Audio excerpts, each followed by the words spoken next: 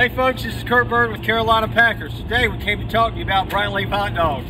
Alright, most of y'all that are used to eating bright leaf hot dogs are looking for that product in a loose bag like this. You got your 1 pound and 2 pound bags. We make these fresh every day. Okay? There's some folks that are a little bit outside of the Johnston County footprint that find bright leaf hot dogs and it's still a bag, but there's a vacuum package inside that bag. And they say, hey guys, what gives? What's going on? Well look, we're a small family company.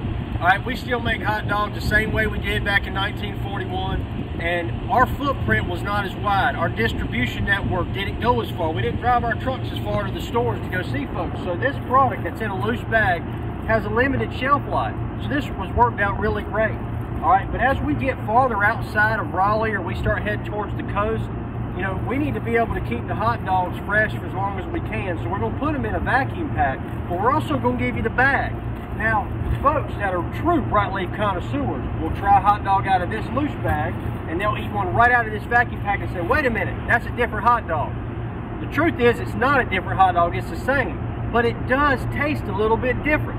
So, this hot dog in this bag has had time for the flavors to cure because there's air in this bag.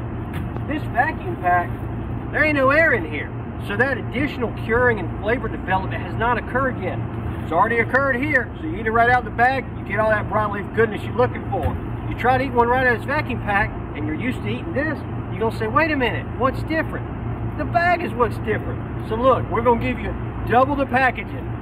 If you end up going to the store and find this vacuum in the bag bright leaf hot dog, it's all right. Go ahead and get it home, open this vacuum pack up, put the hot dogs in the bag, twist it up, drop it in your fridge. In 2 days, try to eat one out. It's going to taste just like this one. This is the best way we can figure out how to share this wonderful experience of eating a bright leaf hot dog with as many people as possible.